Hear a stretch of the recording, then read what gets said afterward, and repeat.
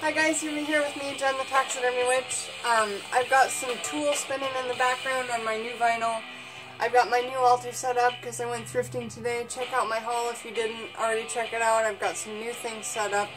And I just wanted to show you that I'm starting this money altar for with these frogs, right? Totally inspired by Lady Gravedancer. She has loads of frogs with loads of money right by her front door. And frogs are meant to bring money into the house. So I've wrapped up a $10 bill, and I'm going to give it to these frogs right here.